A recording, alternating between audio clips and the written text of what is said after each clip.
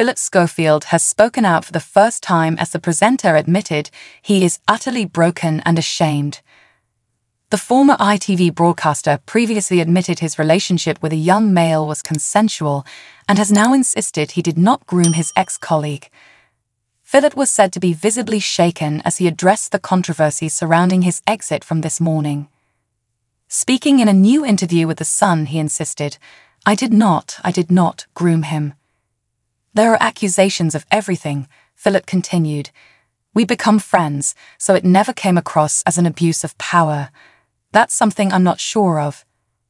Of course, I am aware that there will be a massive judgment, but keep in mind that I have never exercised that authority elsewhere.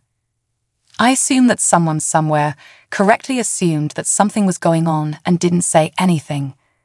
At the time, I didn't consider how it might affect my career. The former ITV star admitted that he first became aware of the rumor mill after seeing it on social media, where people linked him to a drama school photo with a young colleague.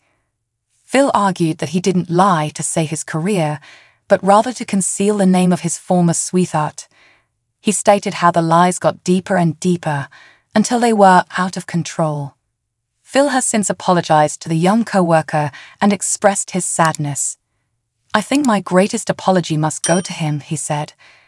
It has brought the most misery into his completely innocent life, his completely innocent family, and his completely innocent friends. It has caused them the most anguish. I am deeply sorry, and I apologize to him because I should have known better, Phil added. I should have acted the same way I always have. It was a mistake on my part. I apologize, and I will be eternally sorry. I shall die with regret. I'm so embarrassed.